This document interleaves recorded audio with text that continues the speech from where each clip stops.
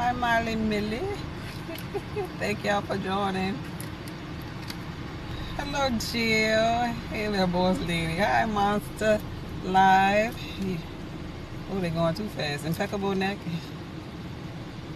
Hi, Rosie. Hello, hello.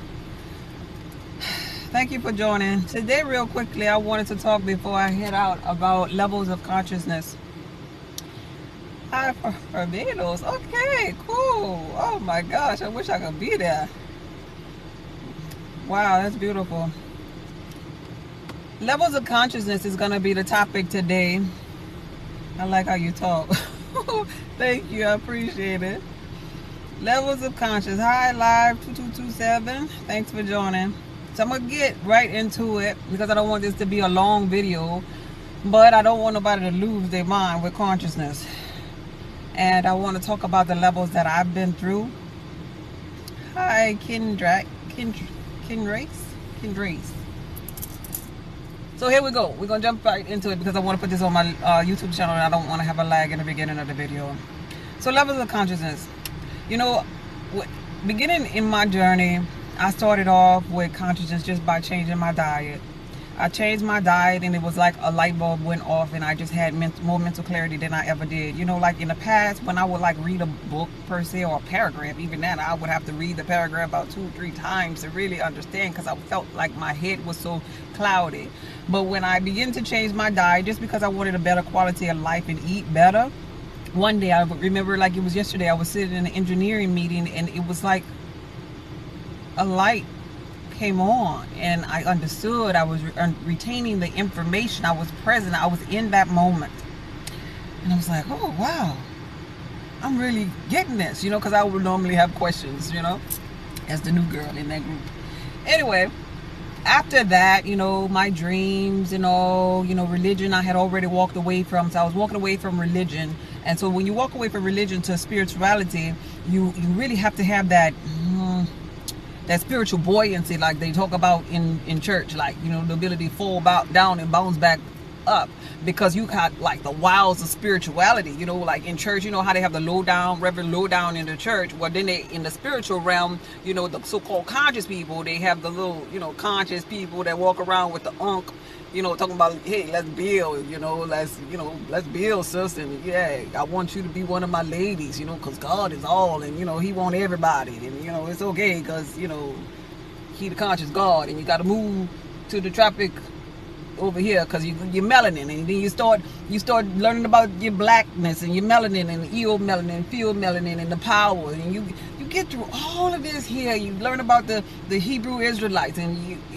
but you have to have discernment through this here, because like with me coming from religion and then going to all these different conscious so-called groups, I just kind of like wanted to go in just a little bit, have that spiritual buoyancy so I could get my butt back out of there. Because I didn't want to go to a fall and be in another religion per se. I didn't want to be in no other group, you know, in the Hebrew Israelites per se. I would listen to them for a while. Then they were talking about, oh, okay, it's a new age, and okay, now we go rape the white ladies. And I'm like, oh Lord, we gonna do that again? We just changing races? I was like, no, you know, because it was on the corner, you know, that was kind of scary to me. No judgment here. If you're a Hebrew Israelite, please don't come for me, but I'm just speaking my truth. And so I didn't want to do that. And then you know, I began to study, you know, the Dead Sea Scrolls and Thode and the laws of Mayad and all these things, because I wanted to just get the substance for my soul and be able to pull out, you know, and get what I needed for my journey, because my journey is unique for me and your journey gonna be unique for you. And so, and then I started listening to, you know, the motivational speakers like the Abraham Hicks of the world, the Dwayne Dwyers of the world, you know, with Dr. York. I was like, oh, he's really, really cool. Him, you know, just for the message. I wasn't into his personal business. Like I said, you gotta, when you become conscious, I don't want you to lose your mind. This is the purpose of me doing this here. I don't want you to lose your mind, baby, because the mind is a terrible thing to waste. You have to have discernment here. And so you get out of religion now, and you done went through all of those things there. You know all about, you know, your path. Now you know, you're starting to understand that your energy, you done change your diet. You're not just saying you a vegan, you really into live foods, and you really about electrifying your already electric body, right? And so, wow, it's been a journey. And so then you may have some type of gift of clairvoyancy or whatever. Maybe whatever your gift is, if you go to sleep and you have these dreams and visions or whatever, that's going to start happening a little bit more present for you. And maybe you'll start feeling this little crawly, I call it a crawly sensation on your forehead and stuff, you know, because your third eye is cracking open, like, right? And draining in your head. I went through all this here, astral projecting and all this. This is some scary stuff if your mind is being lost in the process, right? And so then you realize, after you go through all of that, you get to a point where, at least I did, you get to a point where you studied to show thyself approved. You rightly divided the word of truth that is true for you, not for me. And you sit back there and you're like, I'm God. So now you're really feeling yourself like, right? Yeah, I'm God. I done concluded, okay, I'm God. All of us are children of God, you know, and I got this power, like, right? So you feeling large and in charge, right? You think you into something. You're still not there yet because there's still more levels, and I'm not at the highest of all of the levels. But you realize, okay, I'm God, and I'm feeling myself, and yeah, and I know how to meditate now, and I got a clean diet now, and I'm happy. Because I chose to be happy. And so you do your little meditation thing. You could center yourself. You done been through, oh, I forgot about the astrology.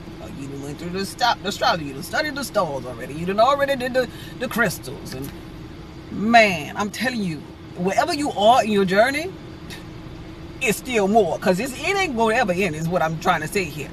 But here's the part I did this video for. Because you get to a point where you're meditating. You know you're God. You know you create your own reality through thought. But it really gets powerful when you become an intentional creator. When you try to go and sort and sift through those thoughts to clear your energy, to create your reality. What I'm saying is, since we're in this realm, we're governed underneath the law of polarity, right? Where all things are two-sided. So not only are all things two-sided, we are two-sided with our thoughts. Our thoughts have two sides to them.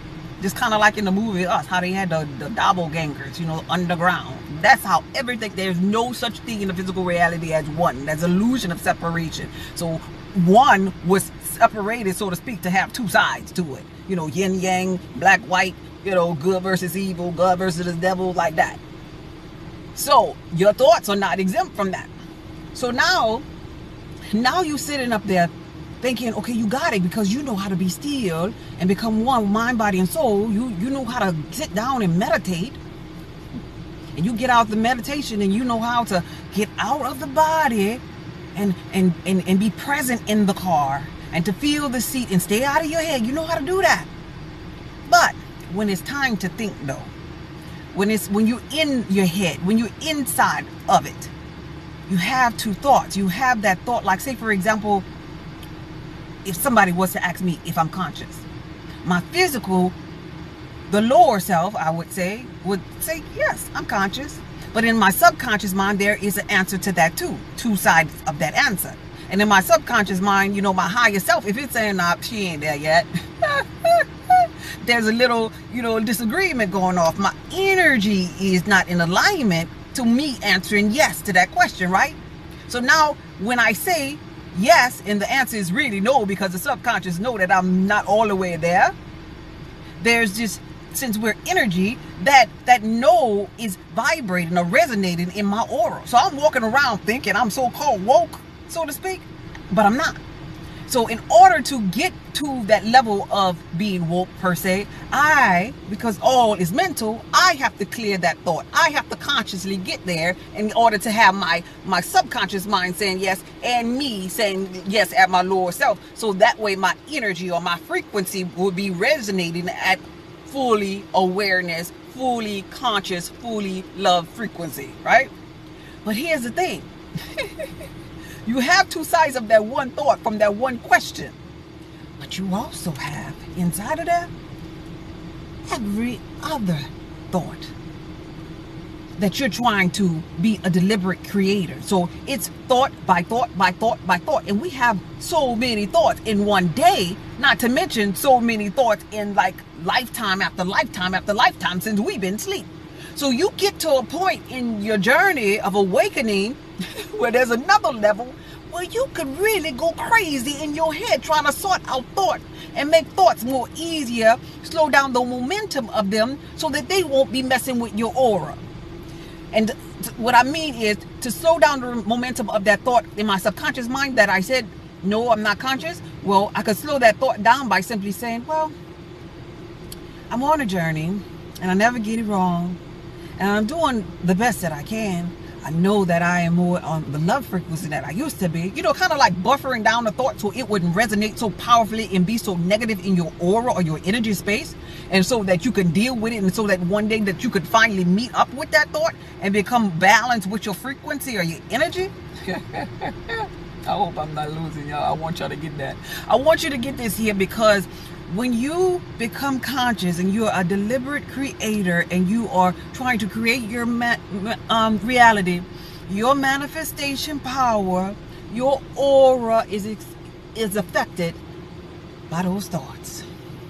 And you could think nothing of it. You could see somebody walking like down the street or whatever that you grew up with, and you could be saying, you know, in your mind, oh Lord, here he comes. What do you want?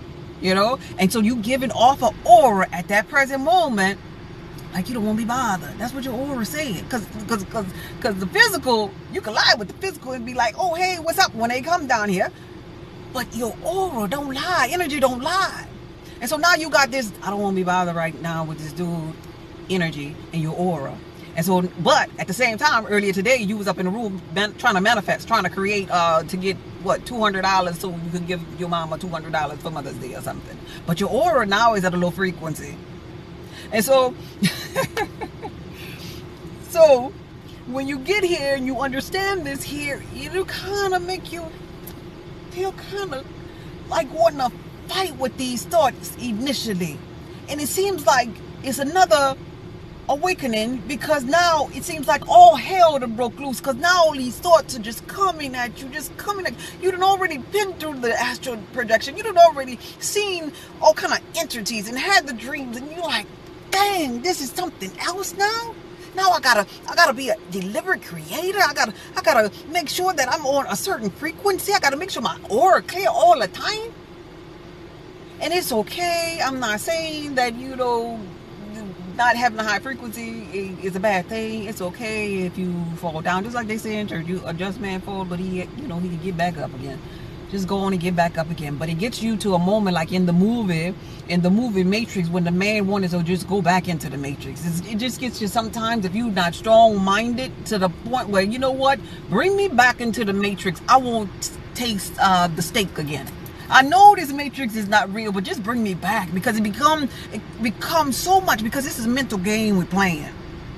And so we have people playing this game, putting on faces, trying to be disguised and act as if they really, really woke, when they just all they bought was a amethyst crystal. You know, they never been through the work just yet. And that's not judgment there. I'm just letting you know, if you at that place, baby, there's so many levels to consciousness, and be sure you're prepared for the next level and the next level and the next level. And don't you lose your mind. When you come out of that religion, you have to be strong-willed when you come out of that religion. So nobody would soup you up. Oh my gosh. I had a guru, he's passed now, and he helped me so much in the beginning of my journey, and I feel so thankful for him. He is with me energetically right now, today. He's helped me make my products. He lives with me, because energy does not die, it simply transforms. So he is part of my collective, part of my ancestral realm. But he wasn't there when I went through that stage of being an intentional creator.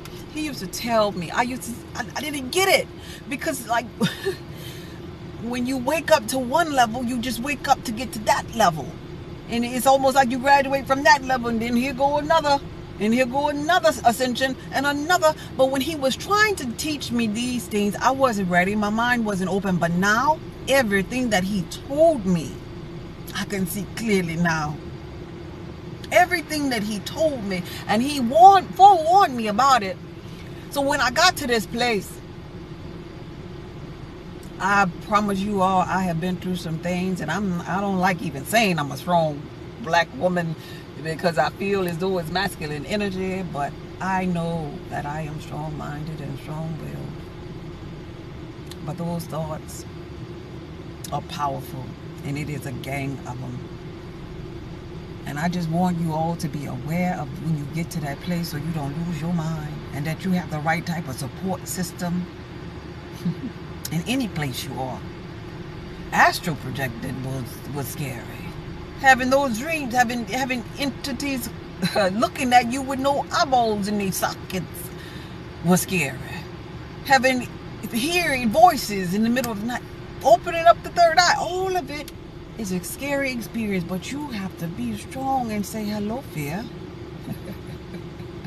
I'm not going to stop, even when you get through a meditation phase. Because what's going on is that old program that you had downloaded from religion, from the boogeyman, from the monsters, from whatever you have in your closet, it has to come to surface, and you have to deal with that thing. It don't matter. It don't matter when you deal with it, whether it's during the meditation, during the astral projection, during when you're trying to be an intentional creator. It don't matter, but it's gonna come for you to deal with, and you have to be ready, because you created that monster. You put that monster in the closet. And you call yourself tucking it away, but what happened is that it got bigger, it got larger, it got larger to the point where it'll scare you. It'll have you underneath the bridge. A lot of those people that's underneath the bridge, I don't know if y'all have homeless people underneath the bridge where y'all have, but we have some.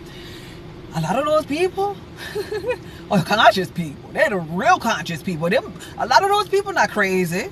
No, they done got into a realm. And now everybody in the physical reality, they still dumbed down in their little box, in their little religion. But some of those people are multi-dimensional beings over there, stuck in different realms, are able to enter and exit any realm by free will, because they mental is there.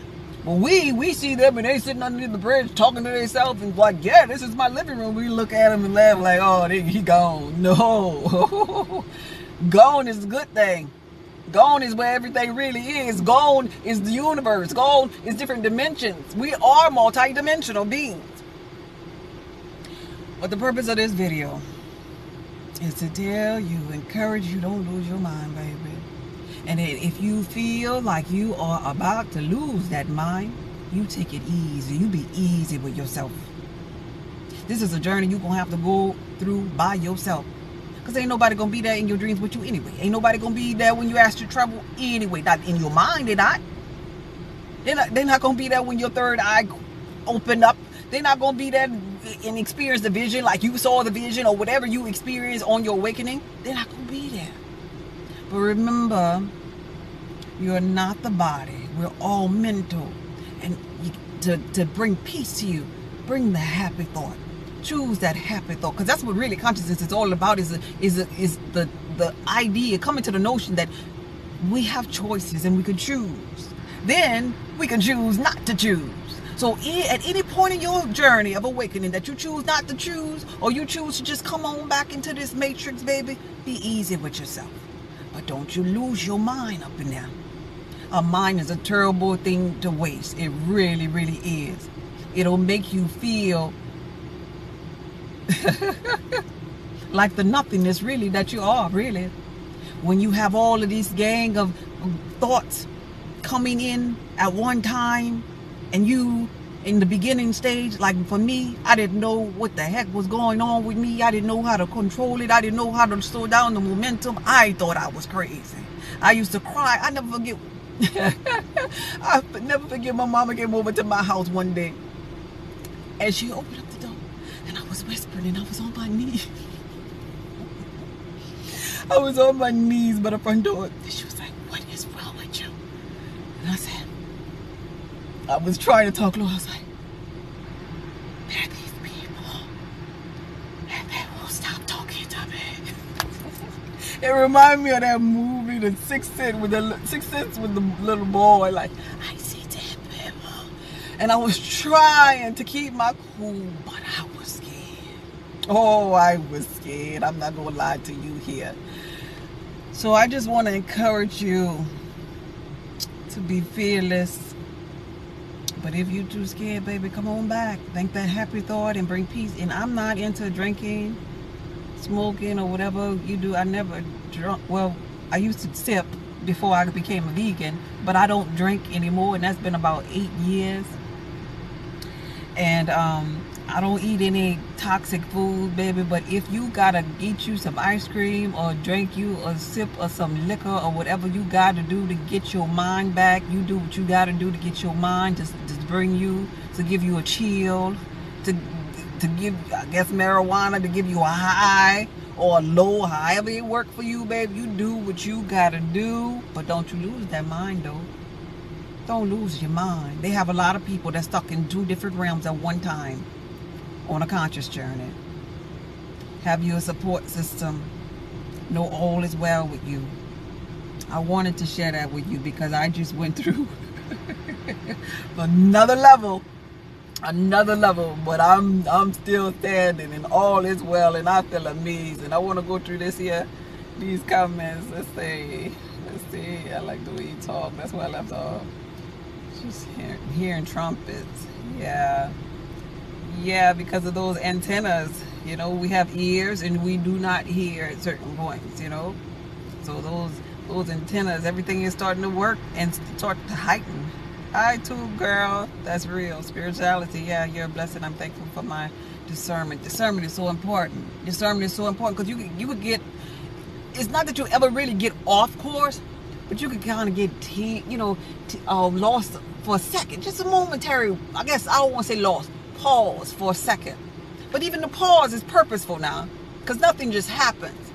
But you'll be on your way, you think, because like when I was, just being spiritual, I just thought consciousness was just la la la, I'm black, I'm eating right, power to the people, I don't believe in hell no more. And I just thought that was it. I never knew about no levels. I wasn't trying to look for no consciousness. I wasn't looking for spirituality. It found me. My calling found me. And so, when you bump into this thing on your journey, let's see, it's a marathon. It is so true. Yeah, it really is. It takes time.